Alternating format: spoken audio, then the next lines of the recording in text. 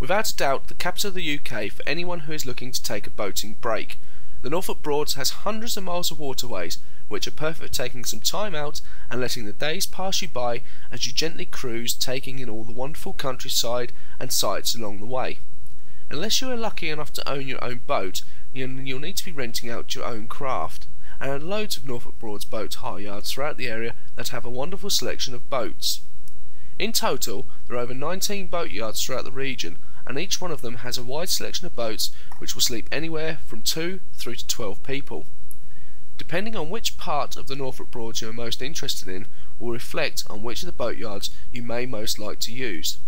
It makes sense first to take a look at the range of boatyards and do some research into the area so you can pick out some of the sites you may like to see along your holiday. For example, you may like to visit the historic city of Norwich. If this is the case, then you'll need to get your Norfolk Broads boat hire from one of the boatyards around the Brundall area.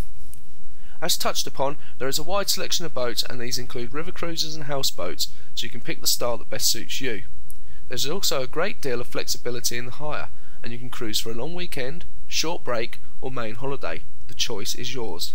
If you're looking for Norfolk Broads boat hire with boats that are well maintained, well prepared and comfortable, take a look at the selection available online for more details.